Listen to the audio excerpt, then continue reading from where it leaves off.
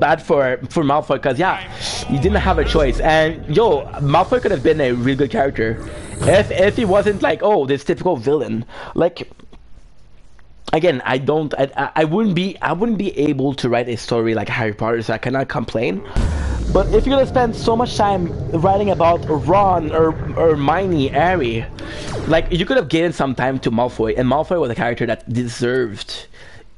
He deserved it. He deserved some, you know. He's not the garbage, okay? He deserved some time because he was a good character. Like Voldemort was eh. Yo, the fact that he killed Sirius was a fucking, oh my god.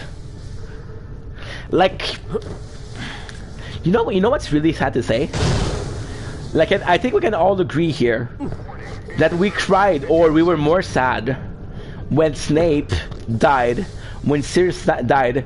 I don't know if I would be that sad if Harry died. I wasn't really attached to Harry. I fucking... Okay, so again, I'm a book reader, I'm not a movie watcher. So my experience might differ from you guys. But in the first movie, Harry Potter, he's like a sweet dude. Yeah, for sure. For sure. Absolutely. Sirius was... Well, it depends, because Sirius was always a good guy, and he was like, yo, when he died, you're a bit sad, but Snape, you're not really sad that he died, you're sad because he's like, oh, I thought he was a dickhead the whole time. I thought he was a mean guy, but he was actually a good dude. I feel bad, you know? Harry in the first couple of movies, even in the second and the third, I think everything before, writing... Oh, yo. Thank you so much for being here. Thank you for every gifted sub.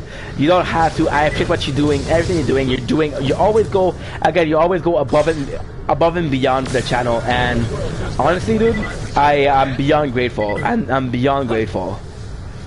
Like, you don't have to do anything. The fact that you chose to do it just show the quality of character that you have. Honestly, like I'm super grateful. Super grateful for you. Yeah, Snape was it wasn't saddest, but just because you misjudge him, you were like, oh, this guy's a fucking dickhead. Oh, this guy, I'm not gonna like him, never gonna like him. Then you realize that, yo, I was wrong, and when you realize you're wrong, he's dead. So you're like, oh, I'm never gonna be able to say sorry. I'm never gonna be able to say goodbye. That ain't our flipping treasure map. Keep digging. I'm gonna have a boss. That ain't no use to us. Looks like we got to bend our backs up. Yes. Not afraid of a bit of hard work now, are we? Good. The shovel. Good. Oh, what is that? That would be so cool if it was an item you could do to your... It would be so cool if there was an item you could do, like in the later Borderlands game, like there was an item that said, hey bro, you onto this, because yeah, having a special shield per item, having a special shield for a character, I think it's super good. But being able to upgrade your vehicle, knowing how important the vehicle is. Oh my god, treasure. Yo, this is gonna be so good. Nice. Ooh. Nice. Okay. I love the fact that we have basically infinite grenades. I don't remember. Do we... Two? Okay, good. Fuck yeah. Let's go. Ooh. Holy shit. Kill treasure. Oh, fuck yeah. I don't know why I hate Dark Weaver.